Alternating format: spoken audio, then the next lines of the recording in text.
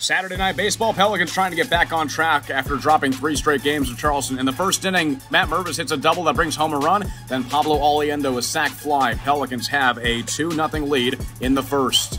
Jonathan Sierra hits a ground ball off the pitcher's foot. Another run comes in. 3-0 Pelicans, but Charleston would come back. Oslavas Basabe hits a sacrifice fly. They get on the board, and Jonathan Embry hits an RBI single through the gap in right field. And then in the 6th inning, Patrick Mourinho, a solo home run to tie things up 3-3, and the Riverdogs would take a lead. Alika Williams brings home a run with a single. It was 4-3, but that was short-lived. In the bottom half, Jacob Wetzel hits a 2-run home run to put the Pelicans on top 5-4. And then Pablo Oliendo adds on to it with a sacrifice fly. 6-4 the final as Bailey Reed gets the save. The Pelicans take their second game of the series. The series finale coming up on Sunday night at 6:05.